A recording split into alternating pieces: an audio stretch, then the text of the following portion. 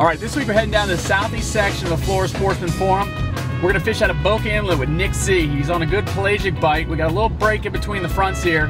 1 or 2 day weather window that allows us to get out. We're gonna fly some kites off the Triton. We're gonna bring it to you real time.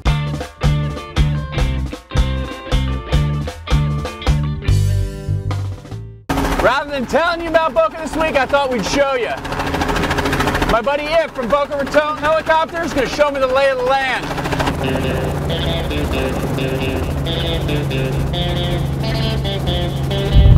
little different from my home port where you're going to go 6-8 miles offshore. Stones throw, these guys are fishing right here. That's what's so great about down here in the southeast region. The southern section of it, we have these reef lines. These guys they're on the pelagic bites right here. You know, flying out over the ocean, the first thing I notice is these big sport fishers that are flying kites. And this is the preferred technique. You don't see this around the whole state, but south of Jupiter, down through Miami, this is the preferred technique for live bait. Oh, this is sick. Now you always want the best view in your boat. It doesn't get any better than a helicopter ride.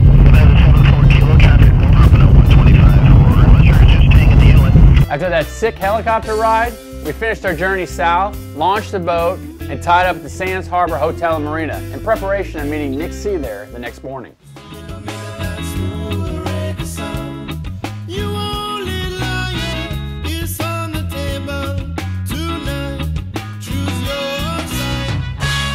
So first thing the next morning, Nick C. shows up. Let me tell you, this kid had a ton of gear. He even had a helium tank in case the wind wasn't blowing to fly the kites. I think we got enough, man. If we can't, here, you want me to take that too? We'll scare him into the boat.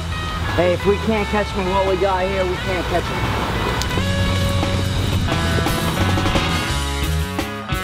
All right, so basically what we're doing today for your typical kite outfit here, got a Penn International 12, 20-pound outfit. Start out with a double line, come down to a solid eye ring, your typical pink or whatever color you so choose kite float, then a snap swivel. At the end of the snap swivel, we'll take a 12 to 15 foot piece of monofilament or fluorocarbon leader, and then from there you go to a hook, whether you fish wire leaders or straight mono, depending on what you're going for, and that's your basic kite outfit. So we rigged all the rods and loaded every compartment in that Triton. Nick was gracious enough to head all the way down to Miami the day before. A 3-hour boat ride to pick up a bunch of bait for us. He had penned up at a buddy's house. We had to pick up that on the way to the inlet. What we like to do is just go like a couple at a time with these things so you don't take the scales off them.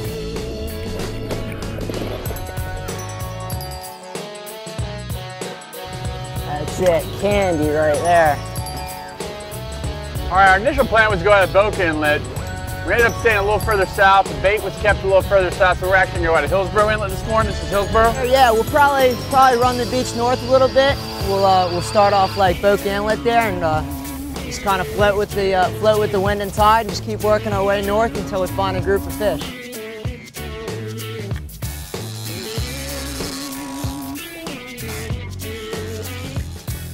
Typically when you think of kite fishing, you see these big sport fishers. You know, we're on a bay boat. You know, there's 24 Triton. It's actually kind of perfect, Nick, isn't it? I mean, the way we're set up. This is ideal, man. We're set up as good as anyone. So we're just sitting here on a dead boat. We got the motor shut off, and I actually have the trolling motor in the water, and just holding us in a heading on it with the iPilot. He's just keeping the nose into the wind, and he's actually flying the kites perfectly. I mean, we couldn't get a better drift. If we were in a big boat, we'd have to constantly sit there and adjust. Yep, we'd have the motors running. Yeah, this is a nice stealthy approach here. I like this. So we're just flying 2 kites, 2 rods, 2 baits off of each kite. Got some gogs, some greenies out. And all you want to do is just, right, Nick, just keep your bait right on the surface, close to the surface. So we got those pink kite indicators there, so you can keep an eye on how deep your bait is, you know. Ideally, you know, what I say is as long as your bait's not in the air and as long as your cork isn't in the water, you're fishing effectively. It doesn't take long, and I get to bite on my short bait. Now angle away, the other way, away from the fish. There he is! There he is, jumping right here, woohoo!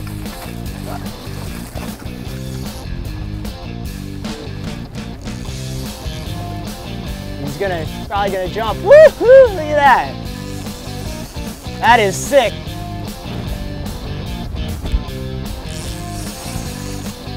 That's cool. A lot of times when you have a fish in your spread like this, you'll get multiples. As long as you keep your baits fishing.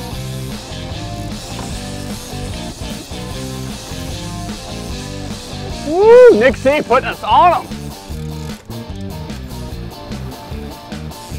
Look at that fish, all lit up. You know he's still healthy. You can see the color of him. It doesn't get any better than this. In the bay boat. Yeah, that's awesome, man. Pretty fish. And I got it to the tip, Nick. We're good, brother. Awesome. You can slide it right back to me. I could probably get the release right here. Gorgeous fish.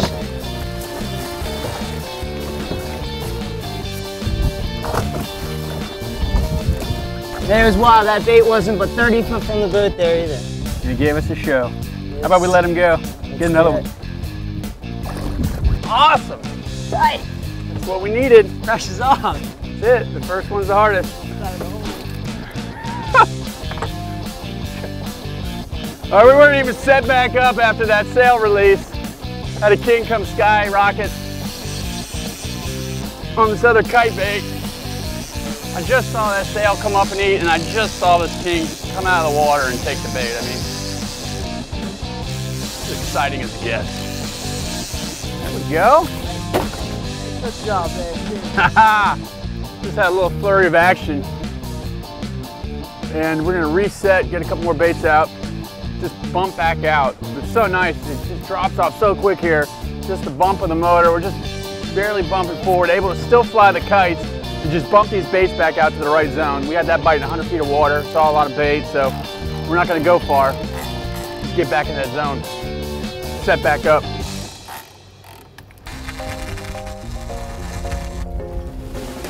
It's like perfect conditions out here, man. Just enough wind to keep the kites going, good looking water, smoking north tide. You know, we started down there off like Hillsborough, and now we're off Deerfield Pier, almost to Boca Inlet there. And I mean, this is just perfect. Not too rough, not too calm. About as good as it gets right here. There he is.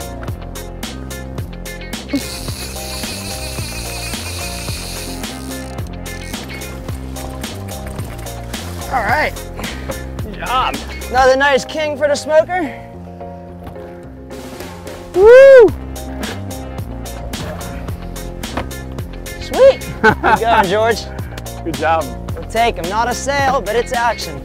You know, talking to Nick, you know, I was quite surprised that he's using wire leader, but he explained to me, unless he's specifically targeting sails, like in a tournament, he's always using wire tracer leader, like a number 5 or number 6 wire, in case that wahoo or that king bite comes along.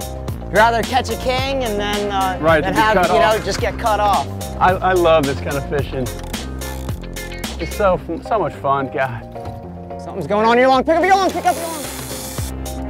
Hit him a little mahi. We got the sail, we got the king, it's dinner and a show. Now I got a mahi. Little dolphin. Nice little fish. Beautiful fish there. Perfect eating size too. God.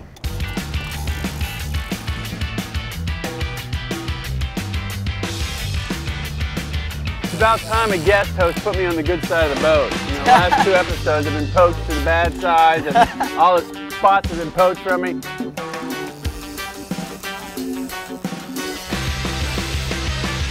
There we go. That was a weird bite up on top. Kept missing it. Actually, it might be a zero. Zero mackerel, yeah. We call that poor man's lobster. Not a bad little box for a morning of fishing so far. We're just getting started. Once again, the north side of the boat's producing.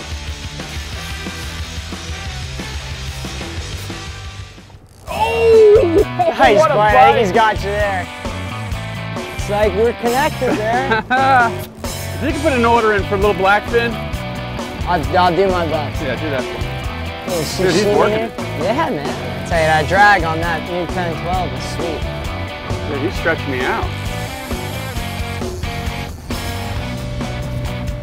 Just a heavy fish, dude. It's a weird fight. Yeah, I'm gonna say it's a bonita. It's This fish does not want to come to this boat. No, man, you got some heat on him too now, man. He's taking right now good too, huh? I've been fighting this fish for at least 10 minutes. No. Nick's in the back, the cameraman's in the back, they're taking wagers. They think I have a bonita foul hook. Something inside of me knew that this was a quality fish. I had to get a guess, it's something with fins and twins. I look down, in the water, all I see is blue and green darting around. There's dolphin all around the boat. Nick grabs a pitch bait, of course, while I'm tied up, starts bailing dolphin in the back of the boat. He's not even throwing him in the cooler. He's got him flopping around the deck of the Triton, and I'm still struggling with this submarine up front. This is crazy. I finally get to catch something. Yeah, hey, well, I was busy. Do a little charity work. Nice little school of dolphin there. There's a few of them there. Not monsters by any means. God knows what's going on in the back of the boat with the rest of the baits. The kite's down. I'll bump it forward a little bit more. Here comes my fish, dude. What's it look like? What's it look like? Big wahoo? It's a wahoo. It's a Big wahoo! Big wahoo! Oh my God! Woo-hoo! Yeah, buddy! Give me some of that! I'm gonna lift him right in the boat here. Woo-hoo! Are you kidding me? Sails, dolphin. Man, that's a beautiful fish, man. That's what I was thinking. Maybe it was. Woo! Are you kidding me? Thank God we used this wire leader. I've only caught a handful of wahoo my whole life, and as you can tell, I was pretty pumped to catch this one. You know what, we ordered this Yeti thinking we're doing a lot of inshore. I need a bigger Yeti. I think so. We've drifted north of Boca Inlet at this point, and we haven't even got the spread out after catching that wahoo, and I have a dolphin on. I mean, we can't even get this. I got him! You gotta give me a break, George. Poor Nick. Can't even get the spread out. Look, I'm all lit up. You cannot duplicate those colors. Look how vibrant he is. Wow. Come here, you. Ooh.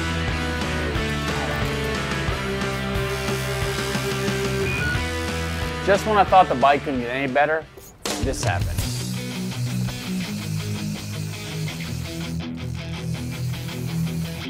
Sail on the short. We're all wrapped up, George. No, you're good, you're good. Nick's bit, you got a sail, coming up on a bait. Got him, Nick? Yep. I got something on too here.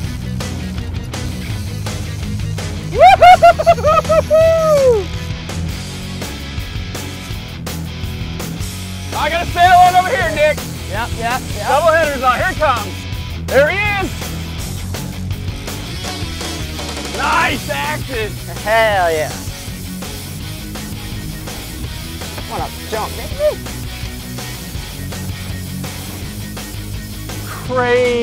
Crazy bites today.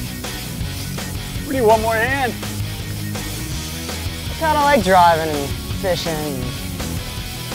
Yours went one way, mine went the other. You know, kite fishing seems so difficult to people. I just think they just don't get out and do it. You know, if you get the right stuff to do it, a little practice. Yep, the right tools and practice, you know, that's all it is. It's the same thing every time. You come out here and do it a few times and it's not that difficult once you get, really especially not. once you get set up like this. Yeah, I mean, it's just the two of us out here. We got two kites, and it's you really no big deal at all. We went over the top with two kites, and you can easily just fly one kite and some flat lines off. Yep. You don't have to do two. You know, when I first started kite fishing, I started with one kite and one bait off that one kite, and then as we got comfortable, we just progressed, and now we're doing this.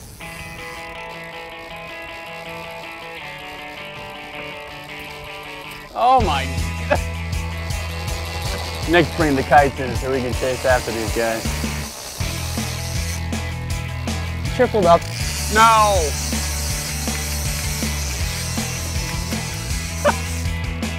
I'll just sit here and wait. The cooler's full of dolphin, wahoo, and king.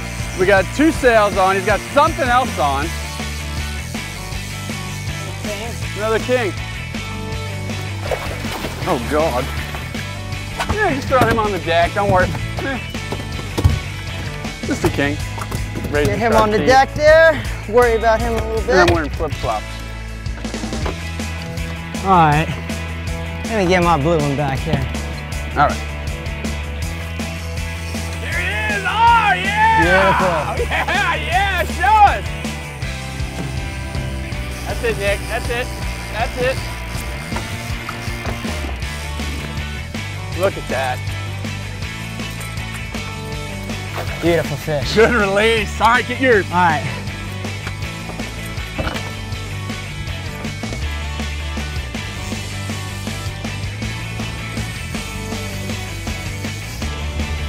What a day.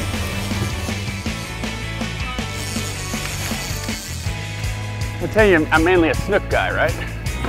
Say no snook. Oh, Nick! Got him. Nick C in the southeast section of the Florida Sportsman Forum. Hooks out. We have crushed them today. We have caught sail, kingfish, dolphin, an awesome wahoo. What a great day, man. I appreciate everything. Hey, George, it was fun, man. Man, you are on them. Woo! Man. And away she goes. What a day. That was awesome, man. It doesn't get any better than that, does it? No, sir. No, sir. Great job, man. Not bad for a half day of fishing. What an insane day of fishing we had. You know, this time of the year when the weather window opens in Florida, you gotta go. The offshore fishing is second to none. Down in the south region, Miami Mutton's on a killer bottom bite, and Action 88 in the Keys has his own great pelagic bite going on as well. Nick took me to school today, and he taught me everything he knew about kite fishing. You know, this is a kid that grew up on the Florida Sportsman Forum, and it was truly an honor to fish with him. For the rest of you, I need your picks and your reports. So hopefully I can fish with you next time and bring it to you real time with Florida Sportsman.